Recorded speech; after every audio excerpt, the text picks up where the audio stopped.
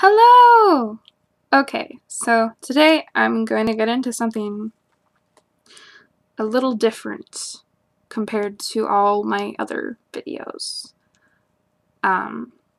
Today I kind of want to get into moral philosophy or ethics, you could say. And I would like to start with explaining universal laws, absolute rules, and the social contract theory. So basically, in order for our society as humans to function, we have different unspoken rules. I mean, yes, they are laws that are enforced, but they are obvious rules in order for us to function in groups together as society, as the human race, right? Okay, so the first rule is that obviously you don't kill other people, right?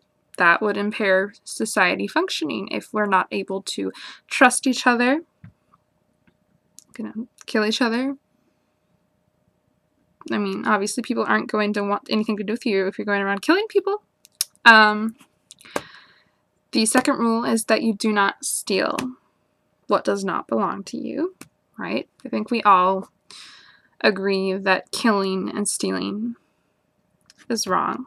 And the third one, which is kind of a little more flexible, is do not lie, right? I mean, there's no law against lying, but obviously if you want to have friends, if you want to maintain relationships, if you want to have business deals, business contracts, you want to be honest and have a reputation as being honest, right? So we have the 3 universal rules that everyone agrees on that we need in order to function in as a society is do not kill, do not steal, do not lie.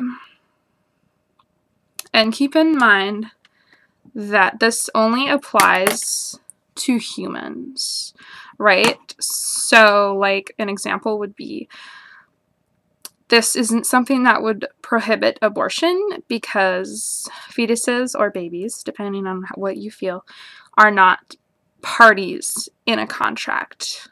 They don't have the ability to be part of the contract. Also, killing animals or harming animals, they are not able to be parts of a social contract. So this wouldn't apply to abortion or animal rights.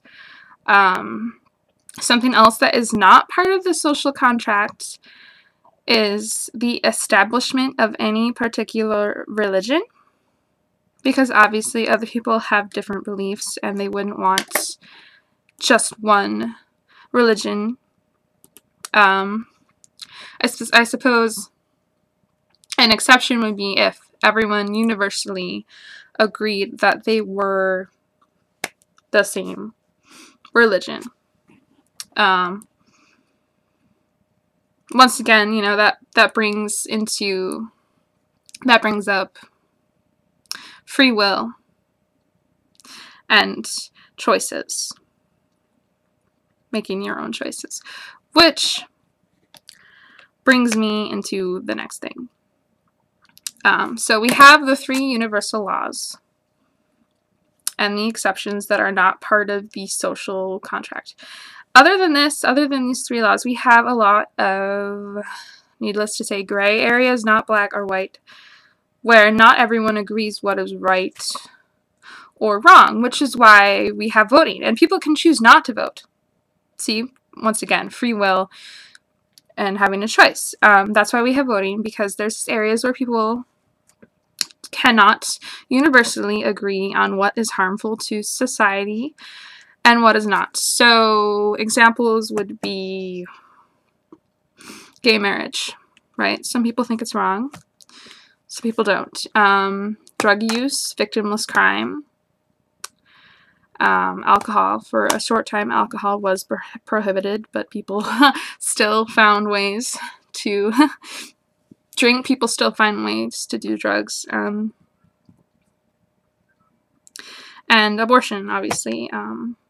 Not everyone, people aren't sure if it's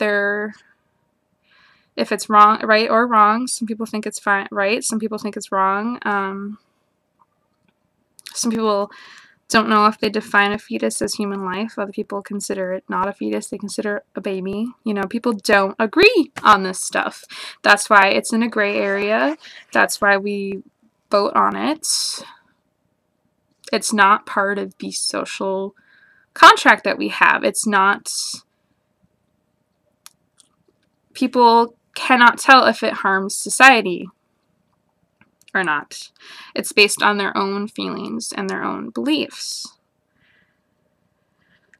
So, which leads me into the next part of what happens when people take their feelings and their own personal beliefs about what is right or what is wrong, and they try to force everyone else to conform to what they feel.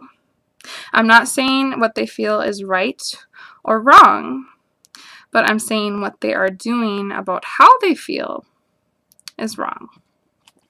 Okay, so an example is, let's say you think gay marriage is immoral. You think homosexuality is immoral.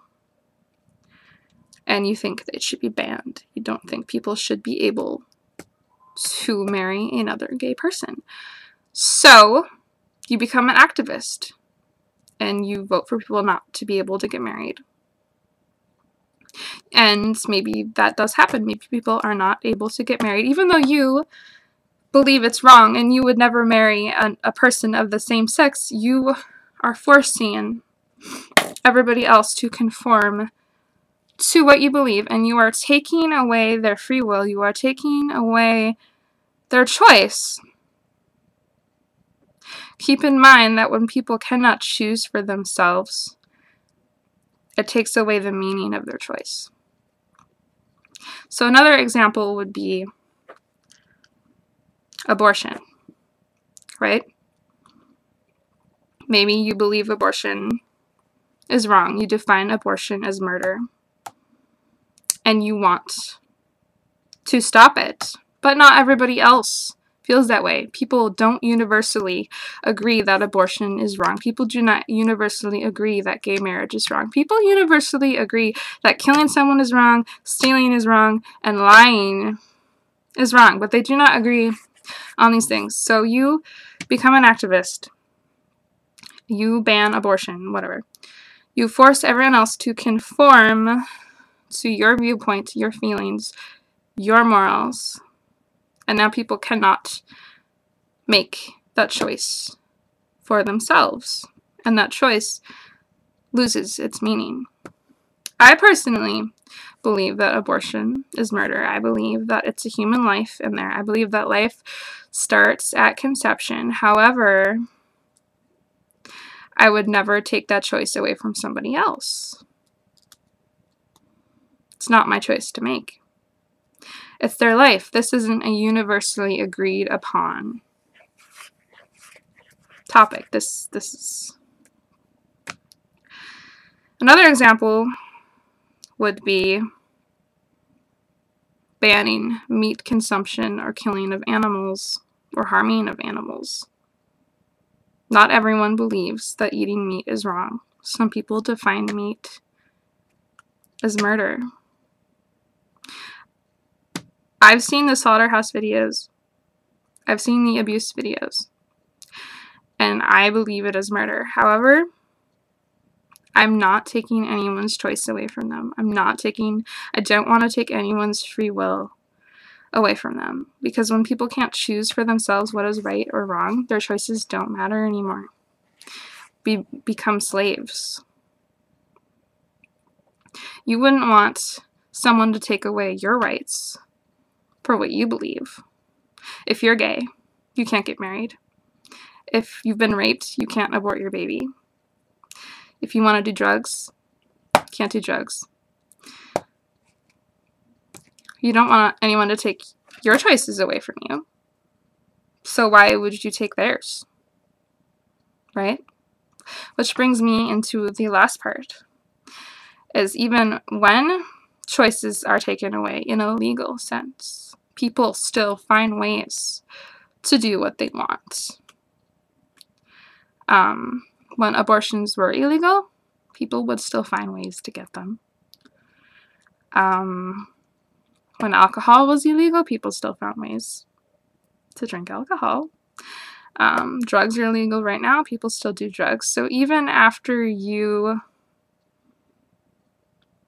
enforce your morals, people still are making their own choices illegally. So does it really matter?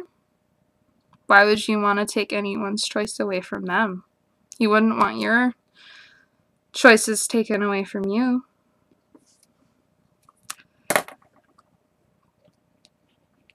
And that's pretty much it. Bye.